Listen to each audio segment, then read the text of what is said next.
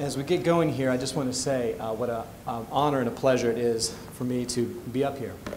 To be here with this panel of speakers that we've had already this morning, and the speakers will be coming here later.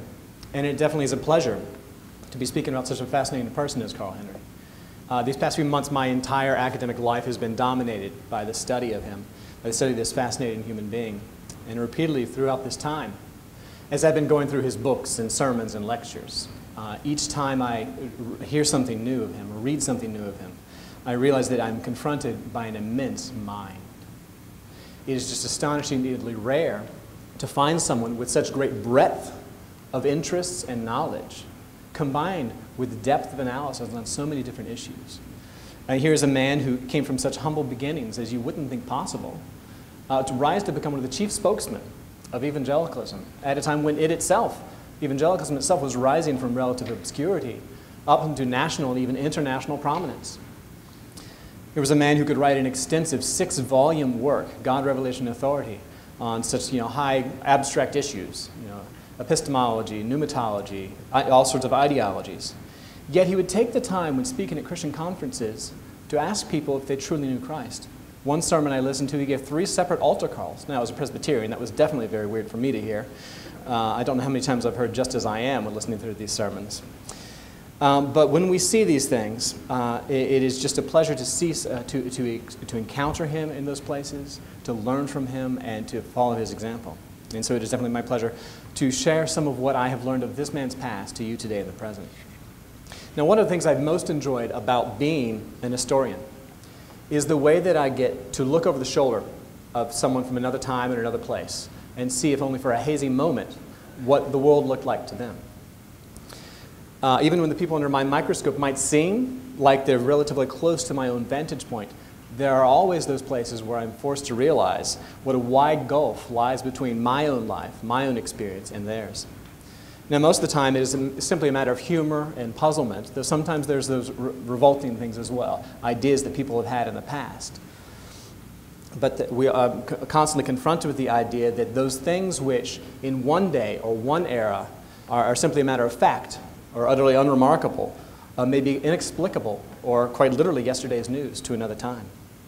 Now, whether it be car ads from 30, 40 years ago arguing that it is this year's model that is the best of all possible automotive worlds, tail fins and all, or if it's more substantial things like religious and political ideas, the givens, the assumptions of one period or one group within another era are often inexplicable to another. Now, when we look back at those other times or at other groups, we hopefully have that voice in the backs of our brains reminding us that just as they seem so strange to us, so one day or even today, someone looking back upon us will look at our prides and joys and have the same, will have the same experience of seeing how strange we seem to them. Now, most of the time, this is just a matter of, as I said, it's a matter of humor, puzzlement. It's just there's a distance you must get used to. But it's not always the case that it's that innocent. Now, one place where we see this disconnect between one group's self-perception and the image put forward elsewhere is the way in which evangelicals come across in the popular and academic image in the world, imagination in the world. In many ways, evangelicals can see the image portrayed of them in popular and academic culture to be entirely at odds with what they experience with the people they go to church with on Sundays. It's just two separate. There's the imaginary one and there's the real one that they encounter. Now, this is hardly a new phenomenon. You look back in the 1920s, and what do you see? You see Sinclair Lewis writing his famous novel, Elmer Gantry, where he's deriding basically the mental competence of much of the general religious population and questioning the moral credibility of religious leaders. By 1960, you move on and you see with Inherit the Wind, one of the many incarnations of Inherit the Wind, you see Spencer Tracy boldly standing up against religious irrationality in this fictionalized account of the Scopes monkey trial. Not the Spokes monkey trial, that'd be something else. The Scopes monkey trial. Like some mustache-twirling villain of the silent film era, the theological conservative leader has become a standardized villain in much of popular culture. Now, on the one hand, there's only so much we can make of this. We can't take it all that seriously. After all, we can see back in the 1990s in the hit TV show The X-Files, there was the time where one of their oh-so-educated special agents told the other about the time in the Bible where St. Ignatius practiced teleportation. I must have missed that part of 3 Peter as I was going along there. Now, this just goes to show you that trying to get an accurate picture of religious reality from movies and TV is like, as others have said, is trying to get an understanding of physics from watching a Bugs Bunny cartoon. There's just a definite disconnect there. However, particularly at those times when discussing national security and foreign policy issues, this caustic image of evangelicals has escaped its confines of the silver screen and made it into the journalistic and academic works chronicling evangelicalism. Now, for a great many of these books, all it takes is for me to recite some of the names, and for all these in the last 10, 15 years, of books about theological conservatives as they seek to describe what the people in this room would think. You have, for instance, American Fascists, The Christian Right and the War on America, or American Theocracy, The Peril and Politics of Radical Religion, Oil, and Borrowed Money in the 21st Century, or The Family, The Secret Fundamentalism at the Heart of American Power. Or we have my favorite, With God on Our Side, One Man's War Against an Evangelical Coup in America's Military. Now, this last work has in its concluding chapter the following question concerning evangelism within the military. Is it really such a stretch to extrapolate spiritual warfare into the realm of actual bullets and bloodshed? Are we at risk of arming and equipping an army of our own fanatics, single-mindedly focused on ushering in the kingdom of God by converting or killing every last unbeliever? This isn't my formulation. The evangelical credo is clear on this point. The gospel must be preached to all the world. Every knee will bow and every tongue confess. That's a mission of conquest. Now, granted, this is from rather the extreme end of critical books discussing evangelicalism, flowing from the pens of activists and journalists. But there have been other works which have come out in recent years from a more formal academic nature that in their own way are just as negative. While these previous authors, the activists and journalists, have tended to show theological conservatives as interested in foisting a religiously based tyranny upon the nation, these more academic works tend to show them as more ignorant and misguided, letting their theological, the religious zeal to make them be uncritical in the view of the United States and its foreign policy goals. For example, one author of a book just recently, actually just the last year, used the term Manichaean repeatedly throughout his work to describe the way evangelicals saw the global situation in the Cold War as a stark and simple choice between the forces of good and light, the United States and its allies, and the forces of darkness and evil, the Soviet Union and its minions. At one point, he used the term 3 times in just the space of 2 pages to describe Billy Graham and his fellows. Another author chose the word monolithic as his mantra, describing evangelicals' apparent inability to appreciate the intricacies involved in the Cold War. Now, what these 2 books had in common was, when they wrote of those Christians who tended to support the general gist of U.S. foreign policy initiatives, they spoke of them as just simply going along with nationalistic currents and as practicing what they call governmental theism. While those who tended to oppose American foreign policy goals were described as being reflective and being aware of the complexity of the situation. Whether it's because they were overcome by their premillennial dreams and apocalyptic nightmares, as one author has put it, in her title, or they are simply unwilling or unable to have any critical perspective on the world, evangelicals come across in these books as all too susceptible to a Christian nationalism, uncritically conjoining the cross of Christ and the stars and stripes. Now, it is not as though there is no basis for such an opinion. Everyone in this room could probably cite a time when we have seen people do just this, which we're criticized for being nationalistic. And we probably all could say a time when we have done it ourselves. Back in the Second World War, when the greatest generation fought against the Axis powers, Christians were prone as any other group to conflate the issues. In 1942, one Christian magazine published the following poem that could at least confuse its readers about the relationship between the kingdom of God and the United States. Each star upon this noble flag which we present tonight speaks proudly of a patriot's love for justice, truth, and right. Each star a soldier, brave and true, resolved his best to give, that we who honor liberty and freedom still may live. Each star a soldier of the cross, a follower of the Lamb, enlisted in a cause for which his captain came. May God in mercy richly bless these valiant boys, we pray. And as they serve their country's flag, may they serve him alway. Now, it was fitting a conference celebrating the life and legacy of Dr. Henry. We could have few, if any, better test cases for whether or not this impression of evangelicals is in fact definitive. As a key figure in the formation and the development of the evangelical mind, he provided thoughtful commentary about socio-political and national security issues from the earliest days of the Cold War down to its final years. In order to gain a better understanding of the significance of evangelical ethics related to foreign policy as seen in his thought, I want to look at a sampling of Carl Henry's views in three basic groups of issues coming from three groups of his works. I want to see what he said about America, about nuclear weapons, and about communism, and this from the 1950s to the 1980s. Now, this will involve looking first at his 1952-1953 Pasadena radio show, went on for about 9 months. Let the Chips Fall is the name of that. Articles in Christianity Today during his editorship, which carries us from 1956 to 1968. And then finally, some gleanings from God, Revelation, and Authority, published between 1976 and 1983, giving us thus the bulk of the Cold War. I would suggest to you that rather than exhibiting an uncritical advocacy of the United States during this tense time of the Cold War, Carl Henry manifested a complex view of global politics, where America, though relatively better than its Russian rivals, was itself deeply flawed. His support of the U.S. and openness to nuclear weapons was not the result of seeing the world through red, white, and blue colored glasses, or some sort of naivete about the awesome destructive power incumbent with nuclear weapons. His opposition to communism did not flow from nationalistic xenophobia, but from his firm belief in the innate dignity of every human being, a dignity conferred by a power far higher than any nation, state, or ideology. To call him a patriot is undoubtedly fair, but as this affection for his country was tempered by classic Christian doctrines, we may best, as our title suggests today, call him a principled patriot. At the beginning of this period, in 1952, Dr. Henry displayed a qualified support for his native United States. As I said, of the two possible options in the Cold War rivalry, he saw America as the better choice. Even so, we do not see there the nationalism or militarism we might be taught from some of the current literature going on. Did he think of this as God's chosen land and the source of all that is good and noble in the world? Hardly.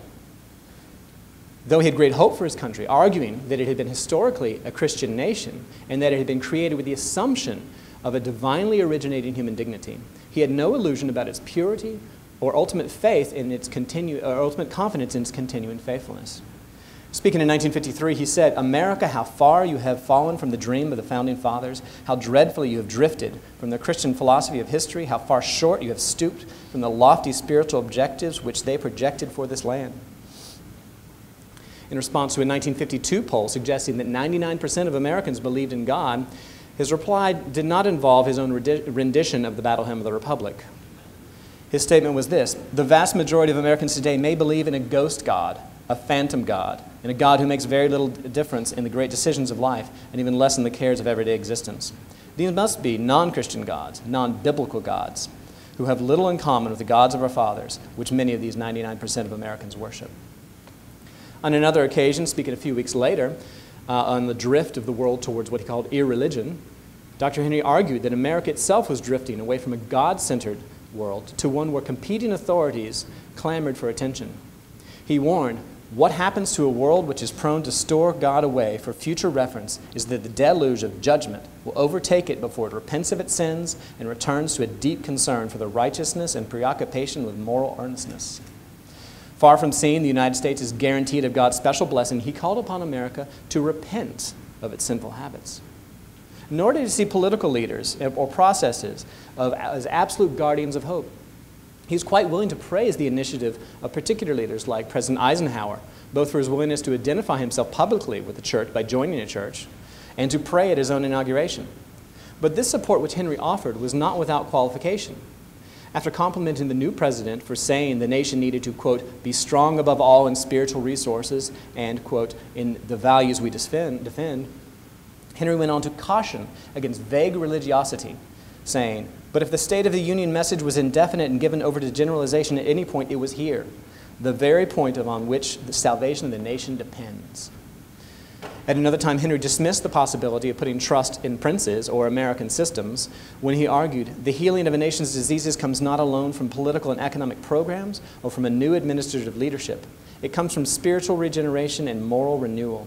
The breakdown of morality and of spirituality in America calls the citizenry from false and changing gods to the living God, and the living God calls us to repentance. Far from viewing America as guaranteed of victory against its Russian opponents, he could see the Soviets, rather, as the potential hand of judgment against the United States. He said, God is not above a righteous use of one degenerate segment of humanity to destroy another degenerate segment. He can loose the fanatic hordes of Russian communism against us before he deals with the communists in another way. God does not need an unmoral answer to communism, for an unmoral answer is no answer, but only needs to be answered itself. When it came to that great threat of the 20th century, atomic warfare, Henry offered up a largely negative evaluation, an evaluation which entailed potential guilt for the only nation thus far to have used the weapons. He stated that American political leaders had, quote, dropped the bomb, and if there was any guilt in the dropping of that bomb, in the sudden erasure of those Japanese lives, in the distorted features and ugly scars and suffering bodies, which we bequeath to a multitude of blistered survivors, we share in that guilt. At the close of that same year, he waxed despondently poetic when speaking of the end. We come to the end of another year. Somehow that phrase, the end, even if we only mean the end of 1952, has an ominous note about it these years.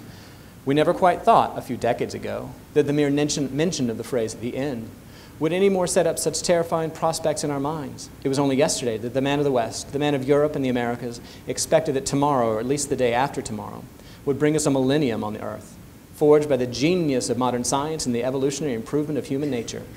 Today, multitudes of people fear that tomorrow holds, instead of a millennium, the possibility of hell on earth.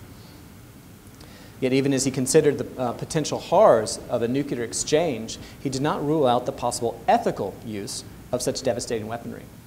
He argued there may be time when circumstances demand the destruction which is part and parcel of these devices. He was emphatic, however, that the U.S. must make its ethical case clear both to itself and to the wider watching world.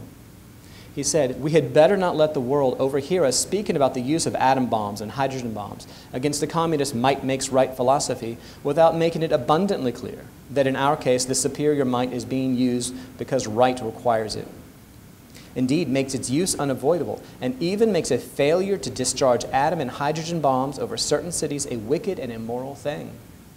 We had better exhibit the ethical compulsion of such an act to the world and to our own people, or the dropping of these bombs, even if it should succeed in bringing us peace in our time, may do so by dulling what sense of moral alertness survives in the Western world, by precipitating us unexpectedly over the precipice of ethical chaos. Now, although there may have been some ambiguity and some back and forth, as you see, about both the United States and nuclear weapons, there was no such gray area when it came to communism. His opposition was universal and humanistic rather than merely nationalistic, as though he thought it was simply the un-American nature of Marxism which made it so repellent.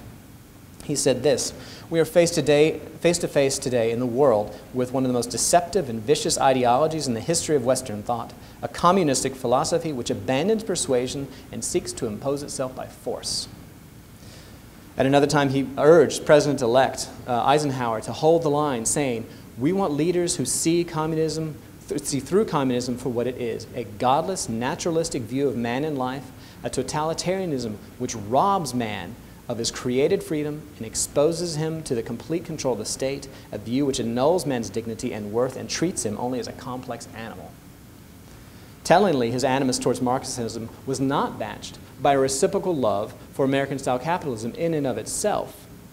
He said this in November of 1952, without its theological basis, without its orientation to God and the supernatural order, capitalism, the case for freedom, the assertion of human rights, will work themselves into a disguised enemy, a Judas that will betray us to parties and alignments that we do not now dream. Without God, they too will come under God's judgment, and they'll prove themselves artificial alternatives to communism. They too will fall.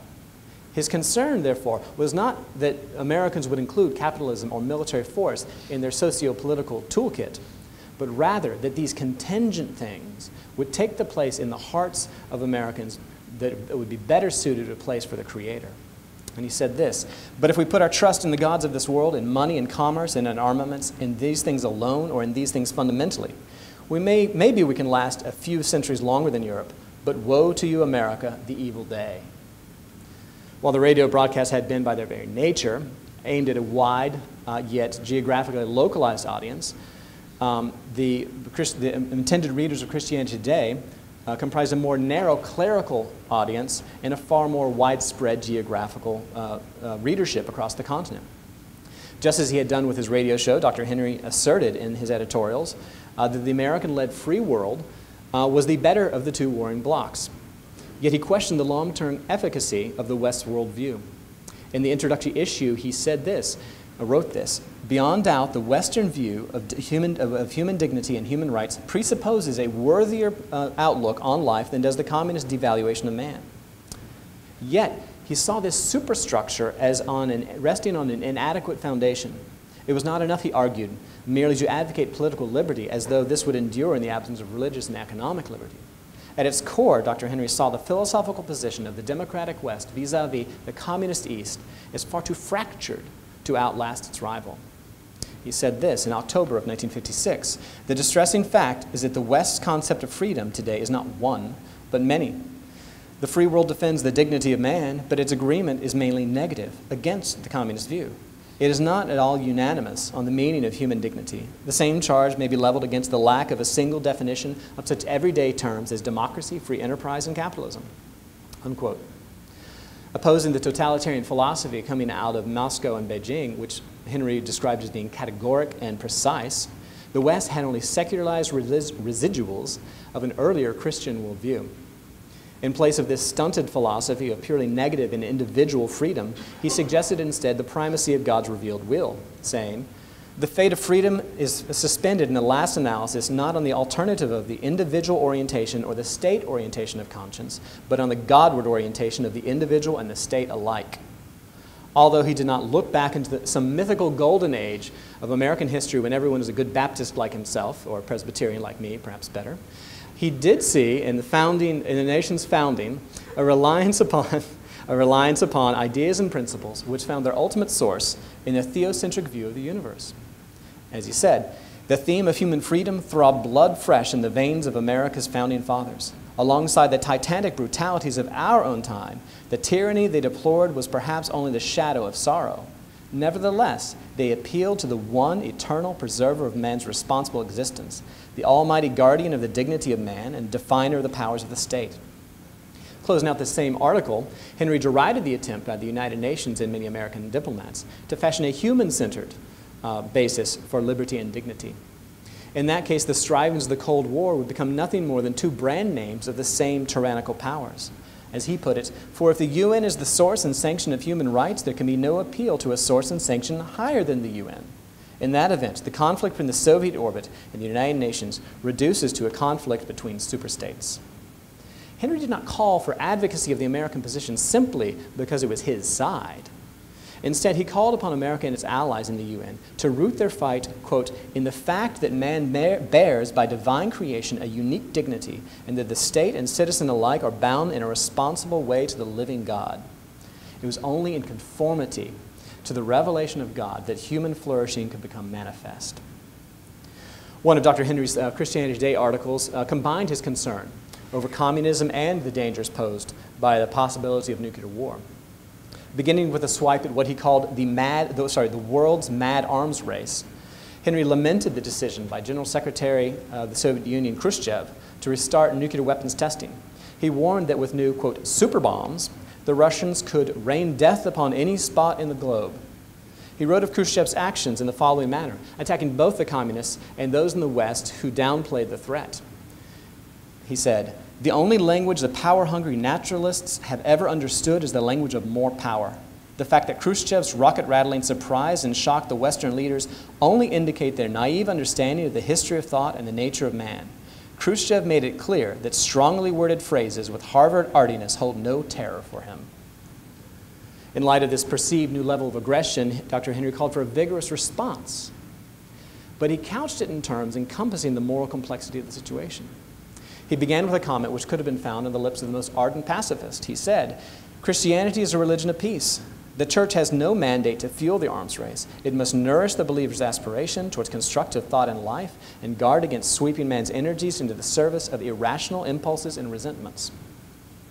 Yet this was followed hard upon by a more bellicose and eschatologically focused corollary. He said, "No century in history provides a clearer evidence than ours that the virtues of peace and justice cannot be superimposed upon an unregenerate human nature. The answer to the problem of the human race is a new society of regenerate men and women. If the church must remind the powers that be, as indeed she must, that the only deterrent to slavery is the use of force in the service of justice, it must also remind the children of this age, as the biblical writers do, that enduring peace has messianic roots, and that it deals not only with the political tensions, but with both the grip of sin and the stench of death upon our spirits." Henry here speaks mournfully about the possible necessity of nuclear war, while adamantly declaring that no war or political process can fix humanity's ultimate need. No human system, capitalist American or Soviet Russian, will solve the dilemma facing the world in his day or any other. Now moving on to God, revelation, and authority, Henry continued to deal with many of these same themes, though now nuanced with a more philosophically and theologically minded audience. Perhaps the only notable shift concerning these subjects is that the Dr. Henry of the 1970s and 1980s was even less inclined to speak positively about America and the West. To those Christians in the United States confident of their favored status, he offered the following rather shocking critique. The superficiality, especially of American evangelicals, often prompts them to view prosperity and public acclaim as the faithful believer's expected lot in the world, rather than as a providential privilege involving awesome national and global responsibilities.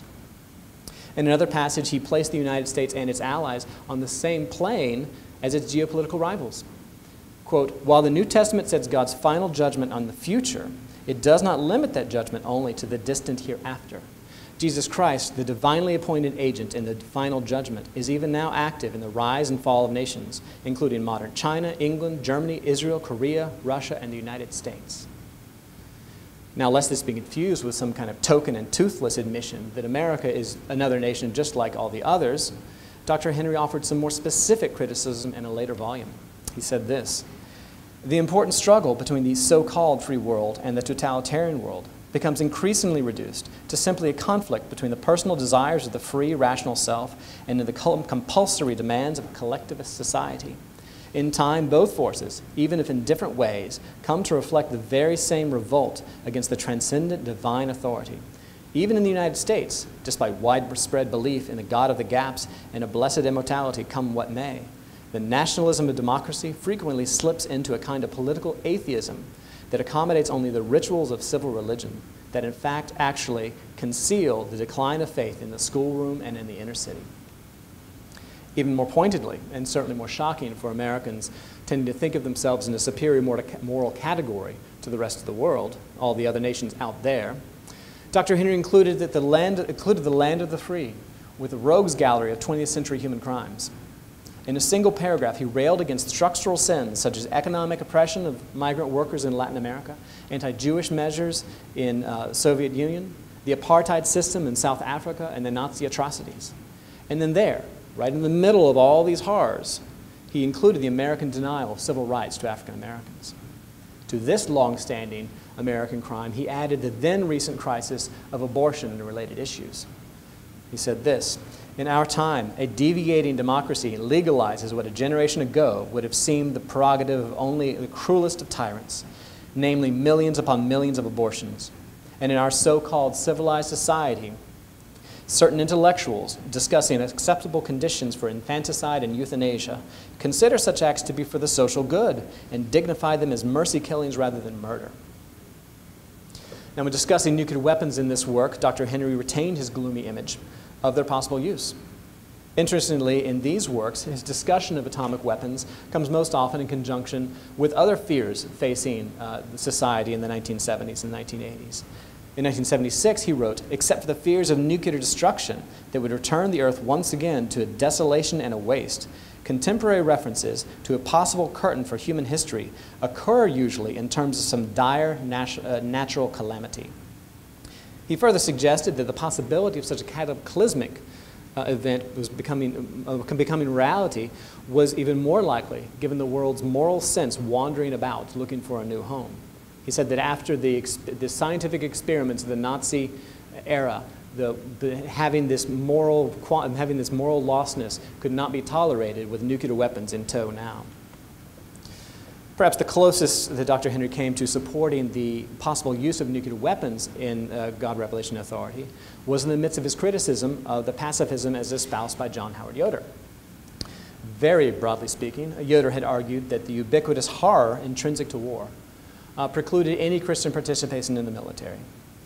To this, Henry countered with an admission of the moral quandary brought upon the Christian conscience by modern war, but said that the pristine ideals of those in the comfortable West did little for those living under the thumb of systematic oppression elsewhere in the world. He said this: "The matter of military participation or non-participation is, of course, critically important, and the tension in Christian ethics is nowhere more anguished than in regard to war. In either case, whether it takes up arms or refuses to do so, the Church seems to cloud its mission. This becomes all the more true since modern nuclear weaponry harbors the possibility of such monstrous destruction of civilian life and ecological values. What armed conflict achieves by restraining injustice often seems to be sacrificed in the disorder that follows. On the other hand, the victims of unresisted tyranny grieve for the loss of human freedom and dignity." It was because of the severity of this tyranny, as he saw in the communist world, that Henry was so opposed to Marxism.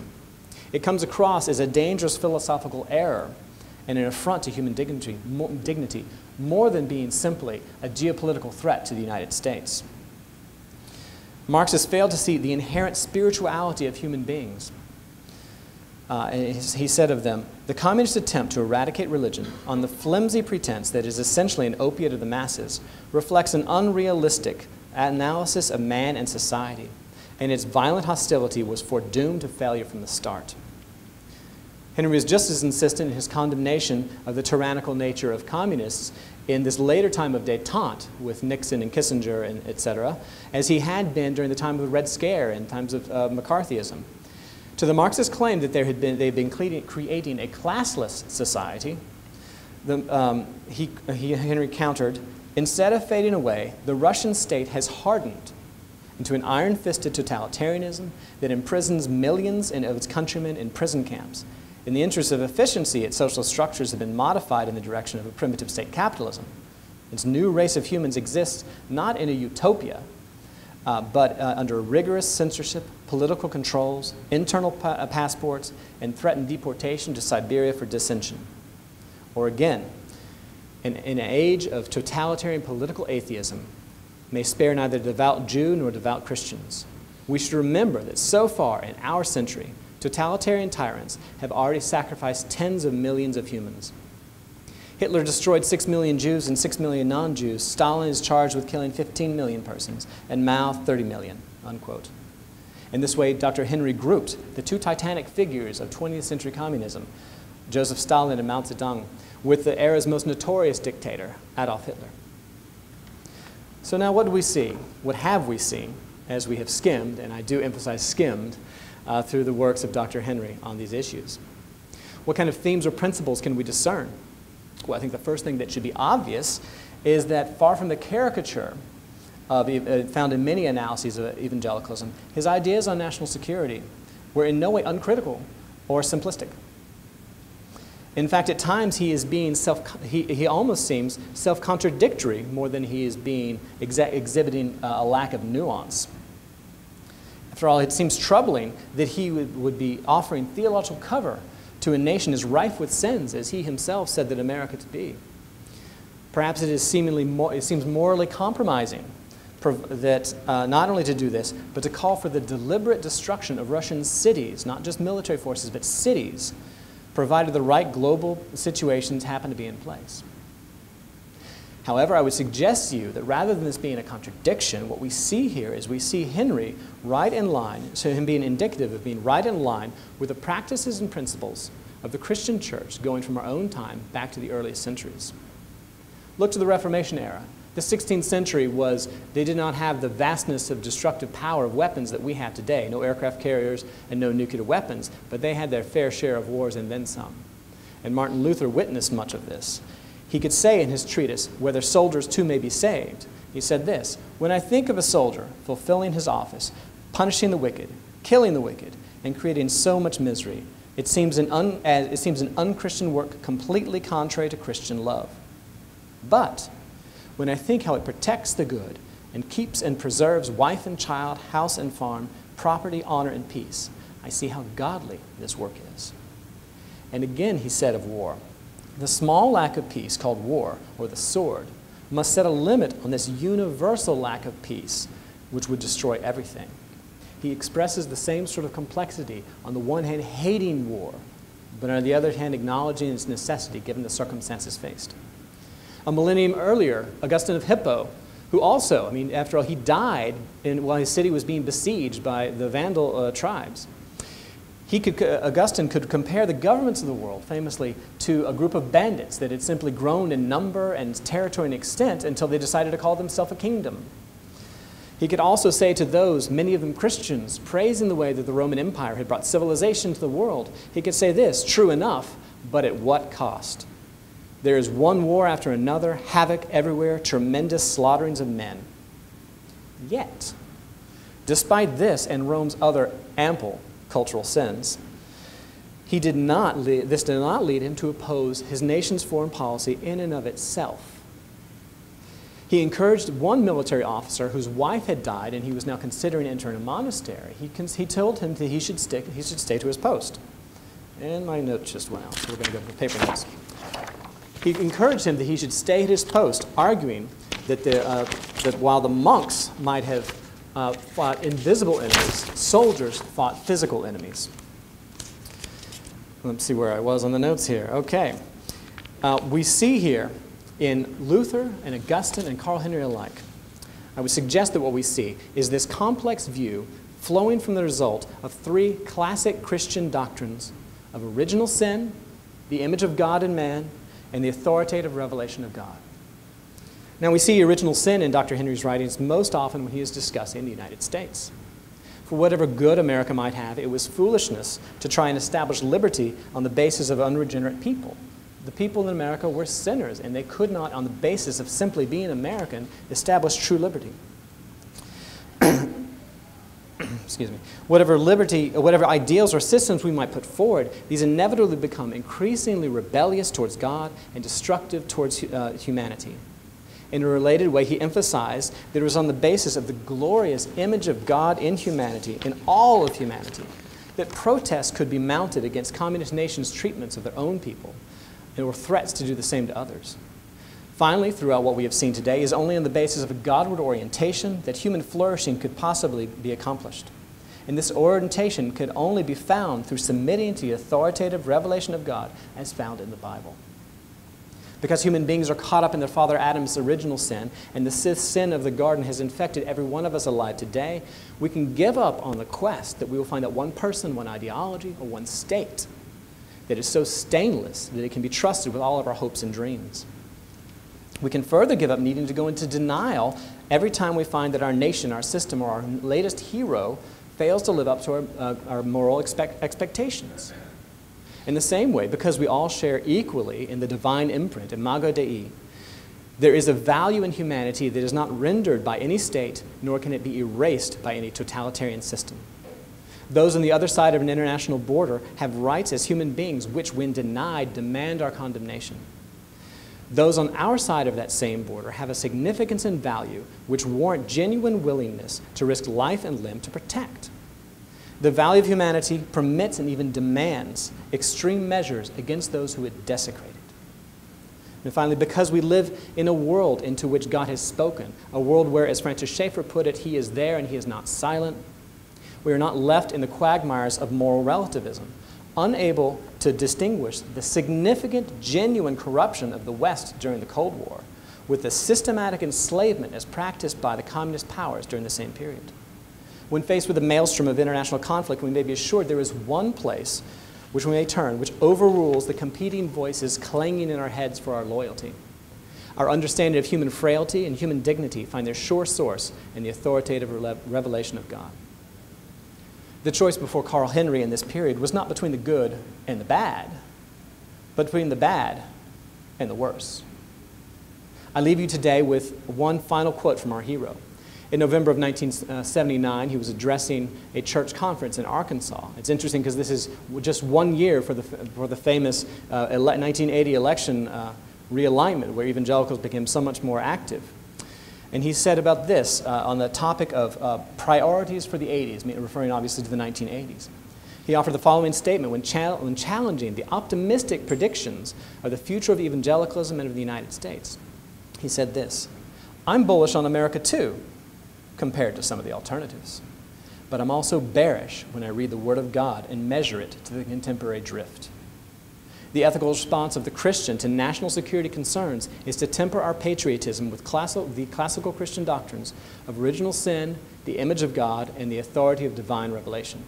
By applying these ideas to a situation in front of him, Carl Henry managed indeed to be a principled patriot." Thank you.